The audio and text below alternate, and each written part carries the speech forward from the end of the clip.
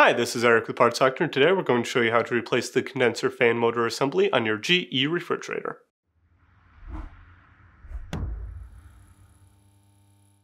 If you need to purchase a new condenser fan motor assembly for your refrigerator, check out our website, partsdoctor.com, where we sell parts for all major appliance brands. Since we'll be working on the refrigerator's electrical components, disconnect the power to the fridge. The condenser fan motor dissipates heat from the condenser coil. If the condenser fan fails, it can cause the refrigerator to not cool properly or to stop cooling entirely. With access to the back of the refrigerator, remove the screws holding the compressor access cover in place using a 5/16 inch nut driver.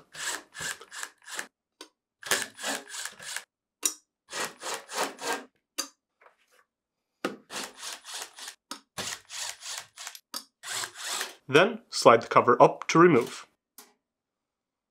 The condenser fan motor assembly is located here. Next, disconnect the two electrical connectors by depressing the locking tabs.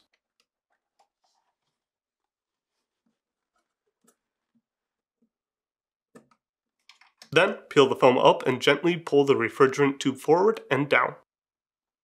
With the refrigerant tube out of the way, pull the motor housing towards you to free it from the locking tabs. Then lift the assembly up and swing the bottom out.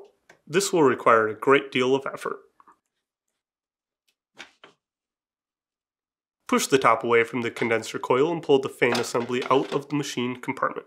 If you need to purchase a new condenser fan motor assembly, you can check out our website, partsdoctor.com. We'll leave a link in the description below. You want to make sure you are searching with the model number from the tag on your refrigerator to make sure you are getting the correct part. To install, start by aligning the felt tape to the fan assembly, then peel back the paper and press into place.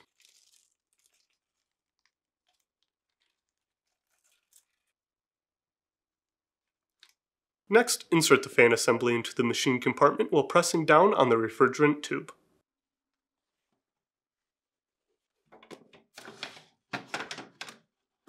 Make sure the condenser coil seats into the bracket on the motor housing. Align the tabs on the assembly to the notches in the mounting bracket by swinging the bottom of the fan assembly into place. Then, while firmly pressing down, wiggle the assembly into place so that the tabs rest beneath the retainers. Reconnect the electrical connectors.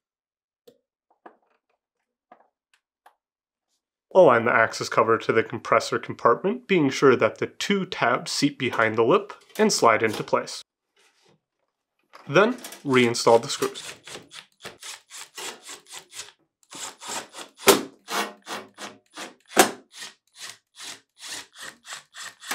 And that's it for today's video, and if you found this video helpful, make sure to leave a like and comment down below, and for more videos like this, please consider subscribing.